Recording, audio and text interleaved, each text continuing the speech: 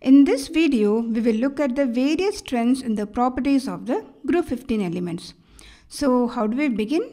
Obviously, we will begin by looking at the electronic configurations of the various elements that are present in the group 15. Right? Because by now we know that almost everything that we need to know about an element can be figured out from the electronic configurations. And what do we see here? We can see that all of these elements have the same number of valence electrons, that is 2 electrons in the s orbital and 3 electrons in the p orbital. So this gives us a general outer electronic configuration of ns2 np3, correct?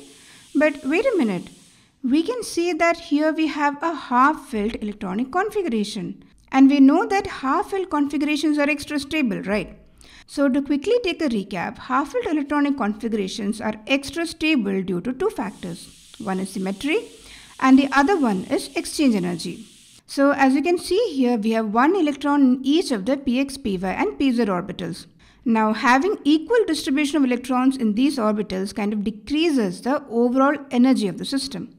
And we also know that by the rule of nature, symmetry almost always gives extra stability. Now the second factor that contributes to this stability is the exchange energy. When the orbitals are half-filled, they all have the same spin in degenerate orbitals. What do we mean by degenerate orbitals? Orbitals that have the same energy. So here you can see that although the three p orbitals are oriented or they orient themselves along the three different axes, they all have the same energy. That is why px, py, pz orbitals are called degenerate orbitals. Now, this also means that these electrons can exchange with each other, right? But remember, only two electrons of the same spin can exchange their positions. And in the process, they release energy. And this is called the exchange energy. So if we have more of such exchanges, greater will be the energy released and more will be the stability, right? And this is why half-filled and fully filled configurations are extra stable. An important consequence of this extra stability is the increased ionization enthalpy of the group 15 elements. Now as you can see from here, the group 15 elements have higher ionization enthalpy as compared to the group 14 elements. And this higher ionization enthalpy is due to the extra stability offered by the half-filled electronic configuration.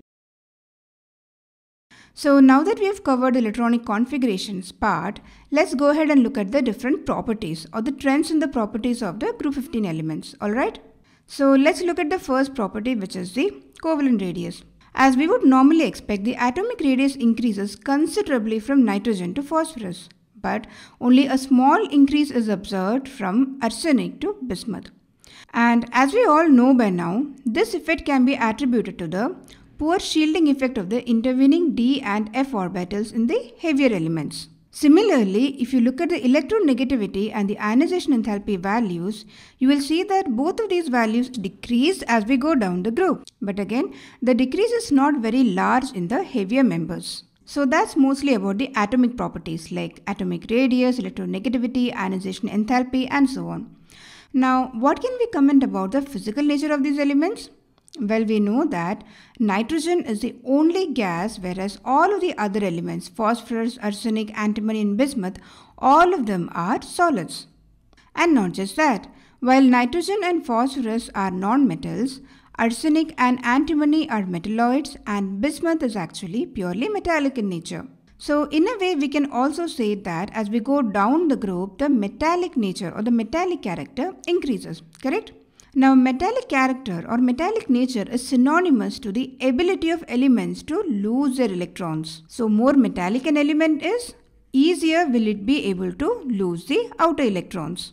Now this is because as we go down the group with increased atomic size, the valence electrons are farther and farther away from the nucleus, right?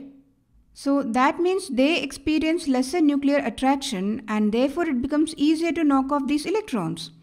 Let's now look at one more property before wrapping up this video, which is the oxidation state.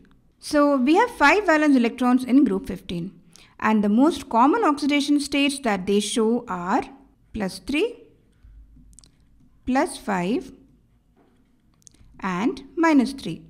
In fact, from group 15 onwards, you will start seeing many elements in negative oxidation states. Because you see group 15 is quite close to the end of the periodic table, right? I mean, you're really very close to the noble gas configuration. So as you go towards the end of the period, to attain a stable octet configuration, all you need is to accept or gain electrons, right? And when you gain or accept electrons, your oxidation state becomes negative. And this is why negative oxidation states become very common in group 15, 16 and 17.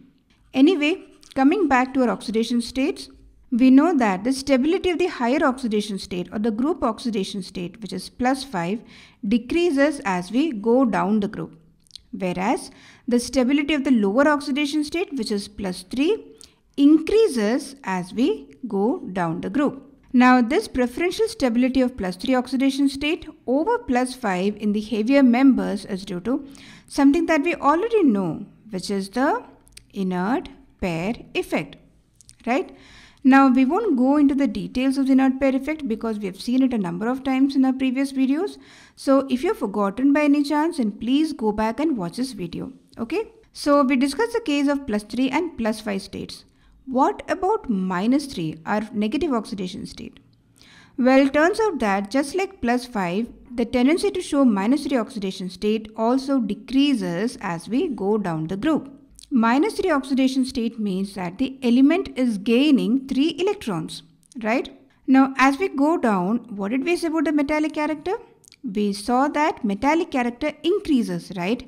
That means the heavier elements are more likely to lose their valence electrons than gain additional electron because the nuclear attraction is not strong enough to hold or attract additional electrons. So in a way we can say that the stability of the -3 oxidation state decreases because of the increase in the size of the atom as well as in the increase in the metallic character or the tendency to lose electrons.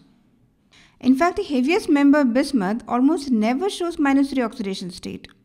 Now, if you look at nitrogen specifically, you will see that it is highly versatile.